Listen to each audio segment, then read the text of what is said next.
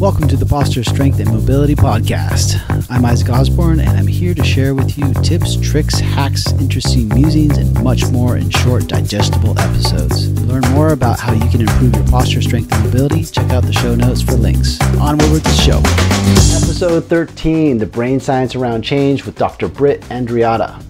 Welcome to 2022. I hope your new year has started out with great success. And I'm wondering, have you set your goals yet? Even if you have, you will want to listen to this podcast. Goals are all about change, and it matters how you approach that change or goal. So I have a special treat for you today. In this episode, I'm grateful to sit down and talk with Dr. Britt Andreatta and discuss the brain science around change. Dr. Britt Andreatta is an internationally recognized thought leader who creates brain science-based solutions for today's challenges. As CEO of Seventh Mind Incorporated, Britt Andreatta draws on her unique background in leadership, neuroscience, psychology, and learning to unlock the best in people and organizations.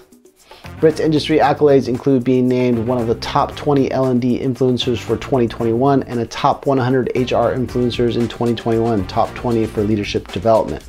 Talent and Development magazine featured her as an outstanding thought leader and pioneer in June 2017.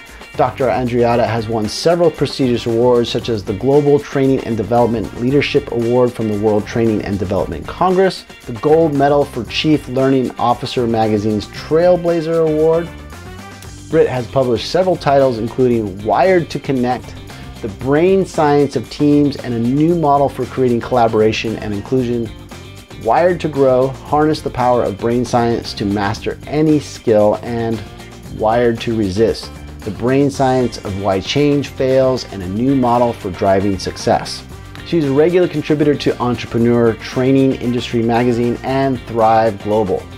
Formerly Chief Learning Officer for lynda.com, now LinkedIn Learning, Britt is a seasoned professional with more than 25 years of experience. She regularly consults with businesses, universities, and nonprofit organizations on leadership development and learning strategy. Corporate clients include Fortune 100 companies like Comcast and Apple, and also Ernst & Young, Microsoft, Domino's, Franklin Covey, TransUnion, Splunk, DPR Construction, Rust-Oleum, Zillow, SHI, Pacific Life, and Dell. Dr. Andreatta has worked with major educational institutions like the University of California, Dartmouth University, and the University of New Mexico, and nonprofit organizations like the YMCA and Prison Fellowships Warden Exchange Program. She has served as professor and dean at the University of California, Antioch University, and several graduate schools. Her courses on LinkedIn Learning, Skillsoft, and Cornerstone On Demand have received over 10 million views worldwide. Titles include Leading with Emotional Intelligence, Advice for Leaders During a Crisis, 20 Questions to Improve Learning at Your Organization, Increasing Collaboration on Your Team, Organizational L&D, and Creating Winning Teams. A highly sought after and engaging speaker, Britt delivered a TEDx talk called How Your Past Hijacks Your Future. She regularly speaks at corporate events and international conferences, receiving rave reviews and awards for Best Session of Conference. Due to popular demand, Dr. Andreatta now offers certifications in her brain-based training programs. These award-winning programs are driving sustained behavior change at organizations across a wide range of industries like technology, healthcare, financial, food, media, and manufacturing. Dr. Britt regularly consults with executives and organizations on how to maximize their full potential. To learn more, visit her website and social channels. All links are in the show notes. It was such a pleasure sitting down with Dr. Andreatta and having this conversation with her. She is just a wonderful person, and we talked about why people resist change, what does it take to change, why repetition is so important for change, and much more. Before we get to the interview with Britt, a word from our sponsors, but please note, I will only endorse sponsors, products, or services that I personally use on this podcast. So here's a word from our sponsors. Today's show is brought to you by Kajabi, the #1 platform to grow your knowledge business. Kajabi makes it easy to turn the knowledge you already have into something you can sell. It's an all-in-one business platform with everything you need to create, market, and sell digital projects from one dashboard. With Kajabi, you can create online courses, membership sites, podcasts. In fact, this podcast is through Kajabi. Coaching programs. You can send newsletters, mass emails, or campaigns. Build websites or specific landing pages, and much more. They also have great analytics, mobile options for your content, and video hosting. With 24/7 support, virtual meetups, trainings, and a help center, there is always support for you to grow. I've used WordPress and other website builders, and I have yet to come across anything that is easier to run my business on than Kajabi. I've been using them for over a year now, and I'm super stoked. Check the show notes for a link to Kajabi and sign up for their free 14-day trial. Our other sponsor today is ButcherBox. I have been eating mostly a paleo diet for the last 20 plus years. Quality meat can be hard to find, especially grass-fed, grass-finished beef. I get mine from ButcherBox. What is ButcherBox? They send you high-quality, humanely raised meat and wild seafood every month. They source their meat and seafood from partners with the highest standards for quality. You can choose from 4 curated boxes or create your own custom box and a delivery frequency that meets your needs. Your order ships for free, frozen for freshness, and packed in an eco-friendly box. If you use the link in the show notes and sign up, you will get free bacon for life of your subscription and $30 off your first order. Check out the show notes for the link. Now, onward to the show. Like we mentioned before, our overall topic is change. Yes. And man, change sucks. It does. But it's also how you approach it, right? Right. How you approach change. And in a lot of ways, and I don't fully buy into this, but Dr. Rolf, the founder of Rolfing, what she talked about with change is pain is resistance to change. And I think there's definite truths to that. I don't think you can blanket statement, across the board with everything on that. But I think a lot of change, or more painful the change, typically there's more resistance to it. And I equate that to kind of like Buddhism talks about attachment is suffering, And one of the reasons I wanted to talk to you today, Britt, is not because you're a lovely human being, but you are on the leading edge in bringing together brain science about change, and really like highlighting all these wonderful concepts, the latest of what's going on with change. And so I know you come from more of a corporate background in helping large companies, Fortune 500 companies, embrace certain things about change. Mm-hmm. But us working together as professionals, working with you, training and body work and that stuff, I've just loved our conversations about change. And there's so many things that tie into my field. Yep. That I really want you to share and talk about, because it all ties into it, right, regardless of how you're using it, right? So what would you like to say about that before we get started into all the questions that I have for you? I would just say, my own journey into studying this came from being certified in all the prominent change models, and then going through an acquisition where LinkedIn bought the company, lynda.com, mm-hmm. where I was working, and realizing as I was going through it that none of the change models were helping mm-hmm. or explaining what I was experiencing on a daily basis. So my own exploration of it I had just written the book on the brain science of learning, Wired to Grow, and I was sitting in the middle of that going, wow, I wonder what brain science says about change. And my mind was blown. Some of the data points I found and some of the studies, particularly out of neuroscience, are biologically hardwired around change. So I would just say, yeah, I love sharing this stuff. It definitely has applications when we think about putting large groups of people through change, like happens in organizations. But like the pandemic is a living example of all of us having to do it. And then certainly, you know, on a personal level, when we want to make about changes that we even say we want, and then how we may or may not lean into that. So I'm looking forward to the conversation. Thanks, Britt. So back up a little bit on your history.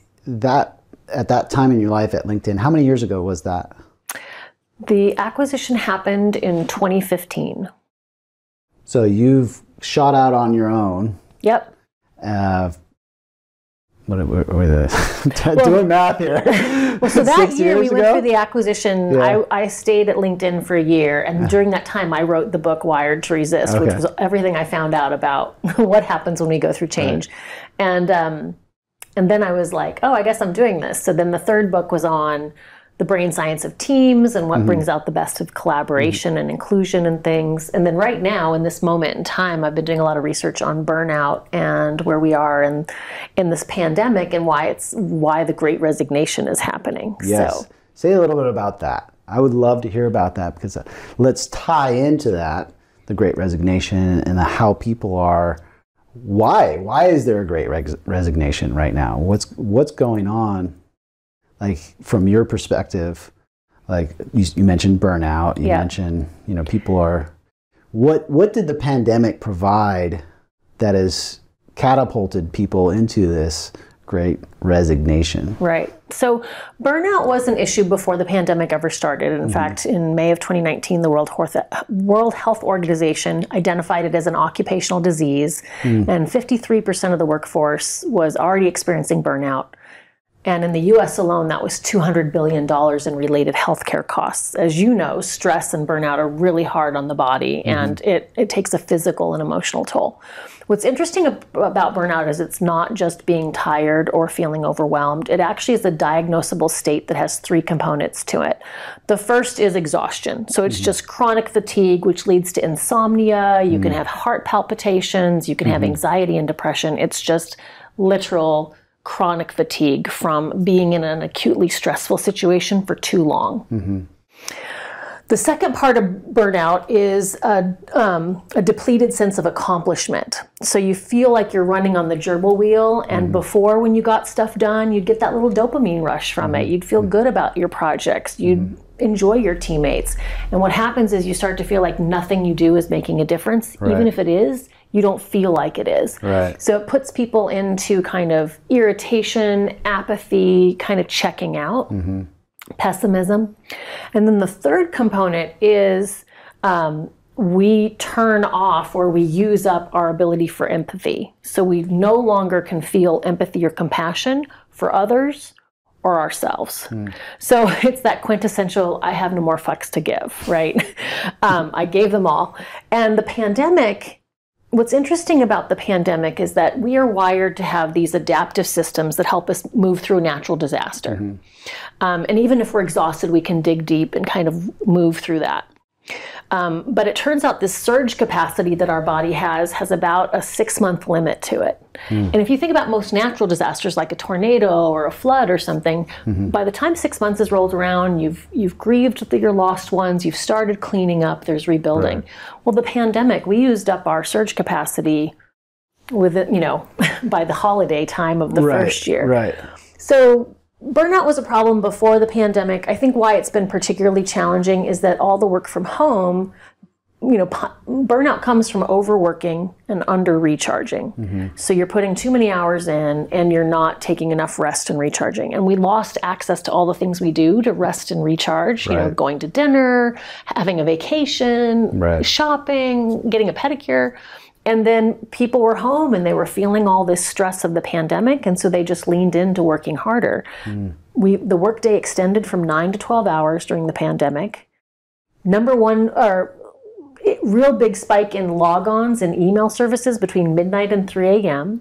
because we have insomnia, so people are working. And I think people just felt like, okay, well, if I can't feel safe and I can't go have fun, at least I'll get shit done. Right.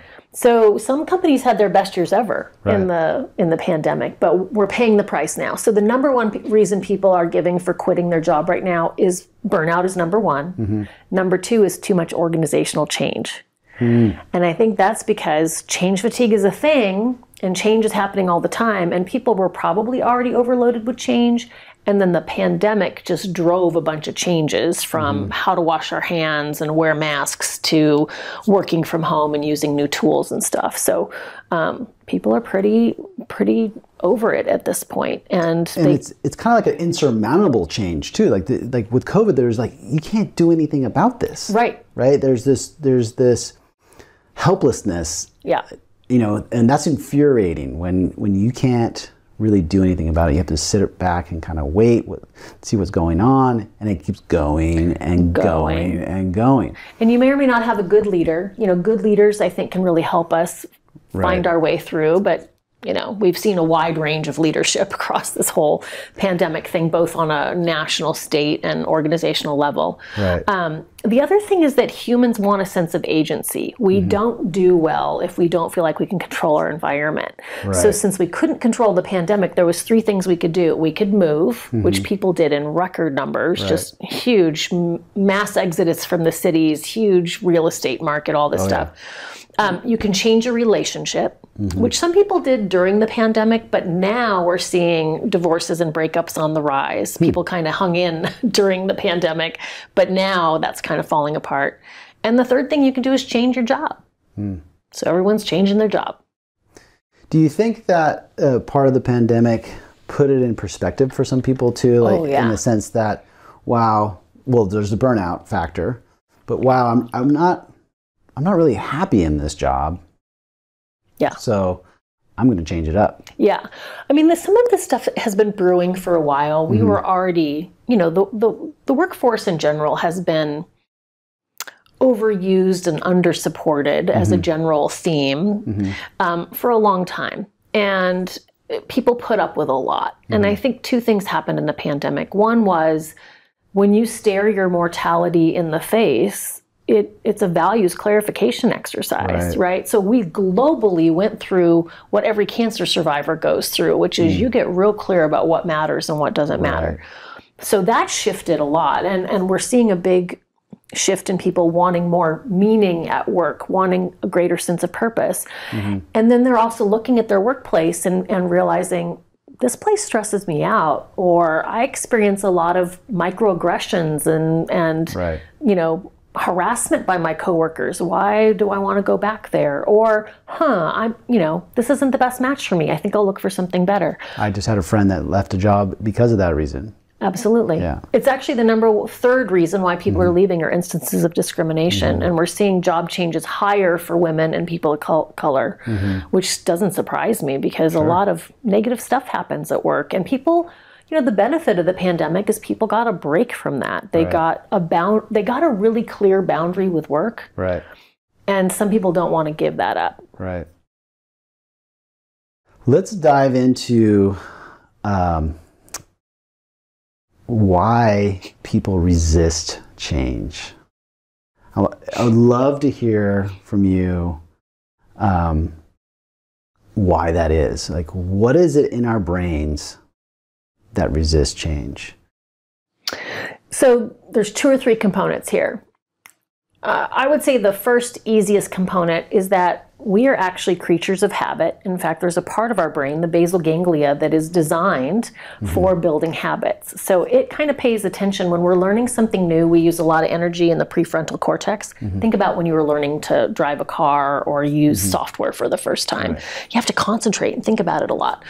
But when we do a behavior over and over again, the brain is always looking for efficiencies. So once it sees that a behavior is repeated, it wants to turn that into something that doesn't take much energy.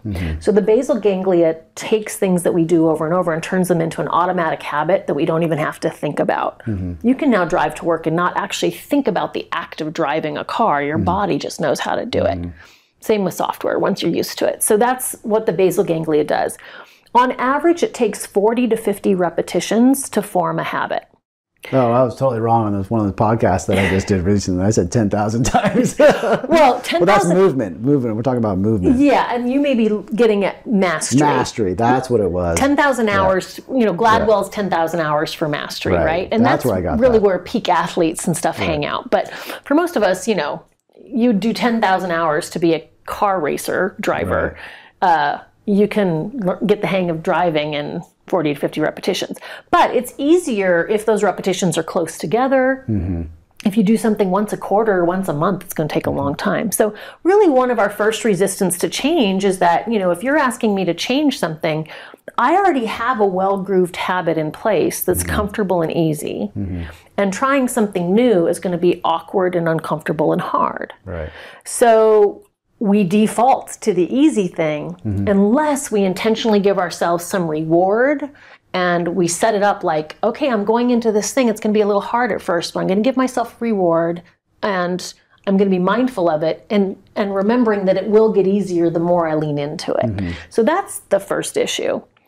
The second issue that I think makes change hard is that biologically we are wired to see change as potential danger. So if you think about us as the hunter-gatherer, species that lived on the plains, how we know we're potentially in danger is that our senses are constantly scanning the environment, whether we're aware of it or not. Mm-hmm. And if something changes in our environment, it's the first warning that there could be danger. So thinking about, if you walk past that set of bushes every day and then you notice today that the bushes are a little different, that's the first warning sign that there's a saber-toothed tiger behind that bush. Right. If we were sitting in this room right now and we're all relaxed, but all of a sudden we heard a loud explosion, change. What is that? If we smelled fire smoke, whoa, what is that? Mm-hmm. So if you think about it, your senses and your amygdala are constantly scanning for change, and see change as the first warning sign of danger. Once we get more information, then we can settle down, there's no danger there. But those of us who have survived this long are descended from people who had highly attuned amygdalas and who were smart that change can be a signal of incoming danger. Right. When we look at that for organizational change, what we know is when we roll out change, people tend to have a whole set of negative emotions at the beginning. It's called the change curve. It's Kubler-Ross's research. But we tend to focus on what could go wrong, how this could go badly, what I could lose. Mm-hmm. And after we get enough information, then we can kind of settle down and start to look toward, well, what could I gain? What could be good? Right. All of that stuff. And then this is where leaders can actually make a difference. Some leaders announce change and leave a whole lot of ambiguity and then give people a lot of room to spin off into negative stories. Other leaders are really clear and provide real pathway to what we're going to gain and how we're going to shift. And then they give people support to learn and develop habits. So how you lead to change, you never make the change curve go away or the resistance go away, but you can shorten the duration and lessen the drama. Right. But it's never zero. No, it can't be. And would you say one of the things that I've witnessed is smaller amounts of change tend to trigger less of a fear response? Yeah. So it's more manageable. Yep. So like, for instance, like I used to give a lot of exercises to people, and too much. And then I would say, okay, do this for once a day, and some of them were like an hour to hour and a half long, and people who are in a lot of pain would be motivated. Are very motivated. Yeah. But as soon as the pain drops, then they're no longer motivated, and it's unrealistic at that point. But also, I also found that giving someone 2 to 3 exercises to do throughout the day, kind of like what you were saying, if that repetition. Yep. You get them over the hump. Yeah. Yeah. They were able to they actually yielded more change. Yep. That way. And I got that kind of from this, are you familiar with Robert Maurer? Mm-mm. He has, I had all this audio on him lecturing about this concept called Kaizen. And it's basically small changes over time equal large changes. Yes, yeah. So it's interesting to hear you talk about that and kind of tie it in with the habit forming of people and change. So would you say that approaching change, it's better to take your time and go small rather than go large? Because most people when they want change, they just want this big, giant change right away, right? But also, on top of that, because you know me, I'm always experimenting with something. Yeah. And when I talk to people, when I go to parties and stuff like that, people, it freaks people out. Like when I do certain things, to some degree, I always get like. Are you freaking people out at parties, Isaac? I do. I always do. I always freak people out for some reason. Well, I don't know. Maybe I make people uncomfortable or something because I'm talking. I'm experimenting with this, and like I can never do that. Right. That's a lot of what I hear from their mindset. Or at least that's what they verbalize to me. I could never do that. Well, a couple things. There is a formula for change, which is, and you're right on, that the pain of staying the same has to become greater than the pain of change, right? And then we're motivated. So this is where organizational leaders can do a better job. Like if we don't shift this, eventually the pain here is going to be greater than the pain there. But because we're creatures of habit and because we tend to perceive change as potentially negative, we will hang out in an old place for as long as we possibly can. And so that's why physical pain is a huge motivator, right? People, that pain is literal pain and they are now motivated to do the hard work of the exercise, right? But like a classic example is people who say, I want to lose 10 pounds or I want to get in shape. Well, we all know the formula, right? Exercise more, eat less, make some healthy choices around food. But the problem is the immediate habit of sitting on my couch and eating Ben & Jerry's ice cream is well grooved. Right. And B, I get an immediate reward of comfort and pleasure when I do that. If I go to the gym, I'm sweaty, I'm sore, and while I may be taking a path to the reward I want, it's not immediate. It's weeks away. So one of the ways you can help yourself is if, let's say you want to work out, is that when you're done with your workout, you give yourself 2 spoonfuls of Ben & Jerry's ice cream.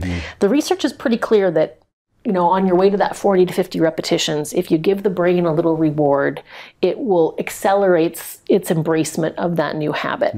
You don't have to reward yourself forever. You can eventually drop it, but it helps us get. And I like being intentional about it. If you're trying to change a behavior, put it on the calendar 50 times and give yourself a little reward, and you can move yourself intentionally in the right direction. But you're right to do small changes. The other thing we do is overwhelm people. And if you're giving them too much or too big or too many, there's just too many places where they can peel off and go back to the old thing. So making it small and easy and lots of little wins also gives that serotonin dopamine rush to the brain that makes it more cooperative. That's awesome.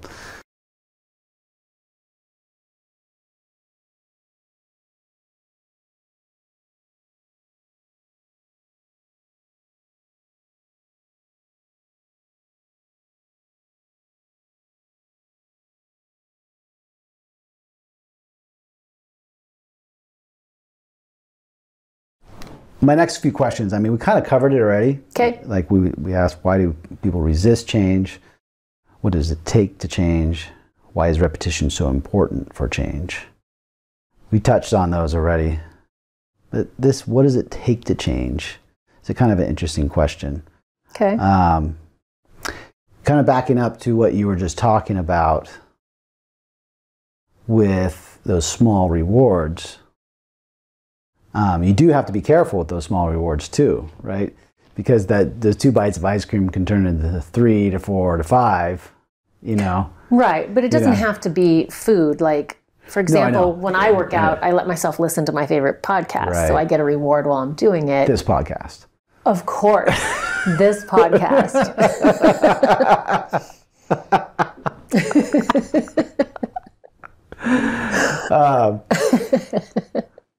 Yes, I'm glad you're touching on that it doesn't have to be food. That's like kind of the ultimate reward. Right. But establishing those habitual changes with some other kind of reward of something.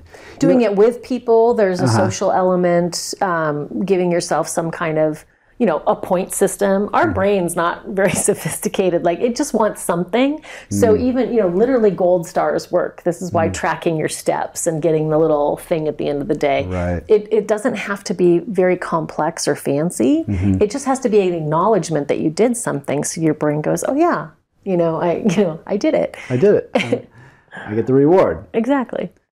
So what's the best way to set up change to be successful?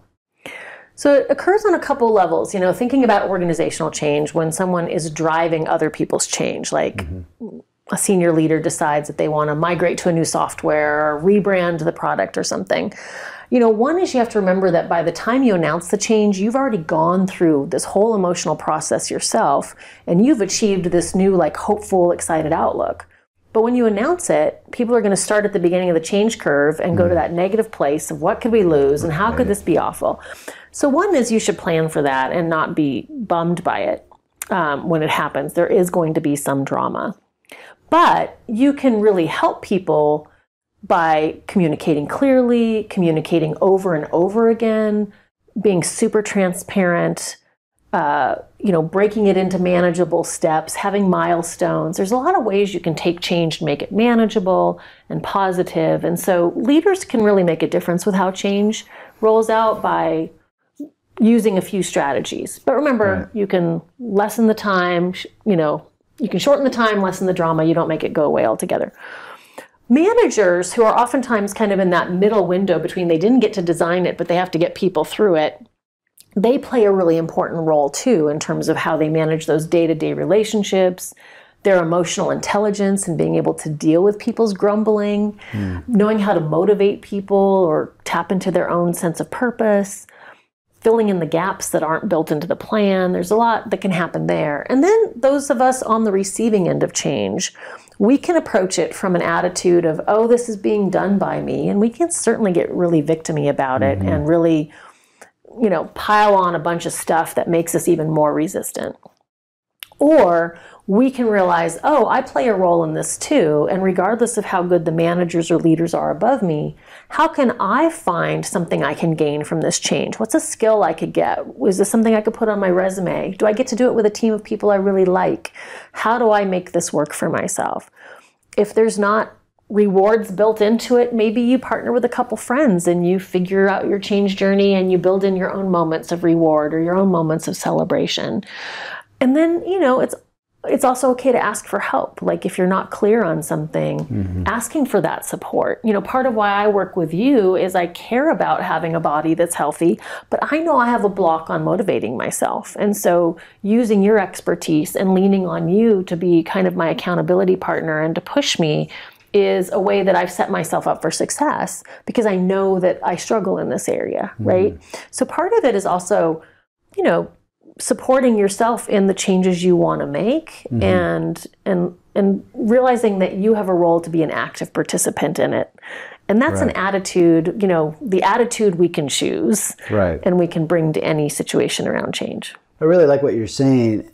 And there's something that what I try to think of when I'm about to embark on change for myself. I'm going to experiment with the exercise, or I'm going to experiment with eating a certain way. Is I'll say, I'm going to do it for this period of time. Yeah. And I think not this conversation, but another conversation we had at one point, you talked about change fatigue. Yes. And would you say that's important to put those brackets on there? I'm going to do this for 90 days. I'm going to do this for 60 days. I'm going to do this for 2 weeks. Just so I can see, because at any point in time, if it's too painful, right? If it's too painful for you, you can stop and adjust it. Does that tie into what you're saying? So change fatigue is when change is coming at us so fast and furious that we never really get to set onto a new normal and get those habits established and let change become kind of automatic before we're dealing with another one. So change fatigue happens a lot in organizations because as soon as an organization gets to a certain size, marketing is pushing out change, HR is pushing out change, facilities is pushing out change, and a team can be hit with multiple changes at the same time.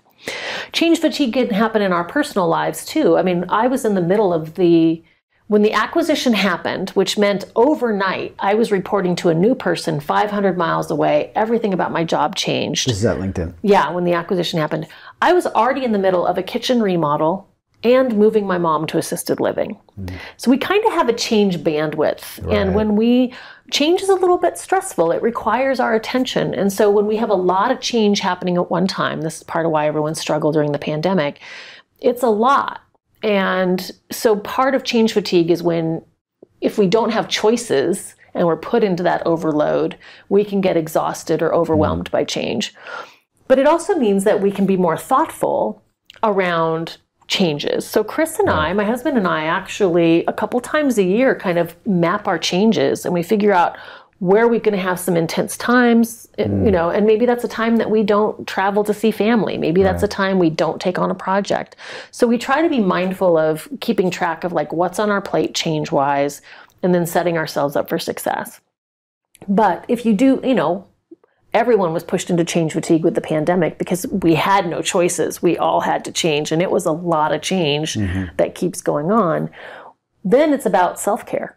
Right. It's about getting more sleep. It's about mindfulness. It's about laughter. It's about, you know, doing what you can to make it easier on yourself, and you know, and just finding your way through it. One more thing that I want to ask you about, since this month's subject or overall umbrella of the podcast is going to be change, and this month is going to be January. We're obviously recording this not in January. Close to it, though. Close to it, very close. I can see it right around the corner. It's right around the corner. So, New Year's resolutions. Oh, yeah. What do you think about New Year's resolutions? From everything that you've said, what are the pros and cons? And also, what are the pros and cons of it from a perspective of what can people do to really achieve more success? I mean, obviously taking everything that you've said is going to help, but specifically on that, this is the time of year where everyone is doing New Year's resolutions. My phone starts ringing off the hook. Everybody wants to change. Yep. And I think that top three pointers for people on New Year's resolutions, because we want you guys to start off with a gangbuster year of change. Yep. What would you say to that? Great question.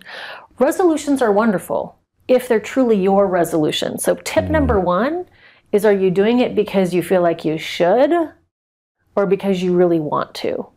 You know, if you don't really want to lose 20 pounds, if you are fine with your life the way it is, then setting that resolution for yourself, you're not going to have the motivation to do it. You know, you're setting up for failure. You're setting yourself up for failure. And a lot of people around health resolutions, you know, women in particular, you know, we're sold body images that are not realistic. Right. And if you're holding yourself to a standard, I think this happens with men in terms of, you know, getting muscular or whatever. And then non-binary folks, you know, where they fall in terms of what their goals are. Sure. I think you got to make sure it's your goal and not a magazine's goal or a social media goal. Because if it's truly your goal, you're going to have your own reasons for it. When you're... Can I just say one thing on that? Yeah. How do you tap into that? So like for instance, how do you tap into the goal of, this is what my mind wants instead of my heart, so to speak? Yep. If maybe we should separate them like that. And one of the things that I do personally to try to weed out those kind of thought processes is, how do I feel? Right? How do I feel about that change? And also, when I identify that, how do I feel about that? It's a perfect baseline or reminder for me when I'm in that process of change. I have to go to the feeling rather than going to the idea of it. Yeah, I think what you're asking people to do is get really clear about what the outcome is. So it's not just, is it a number on a scale? It's like, what does that represent to you? Right. You know, will you be feeling less pain? Will you be feeling more attractive? Will you be feeling more flexible? Right. And have people really picture and bring up the feeling tone of living that outcome, not the idea of that outcome.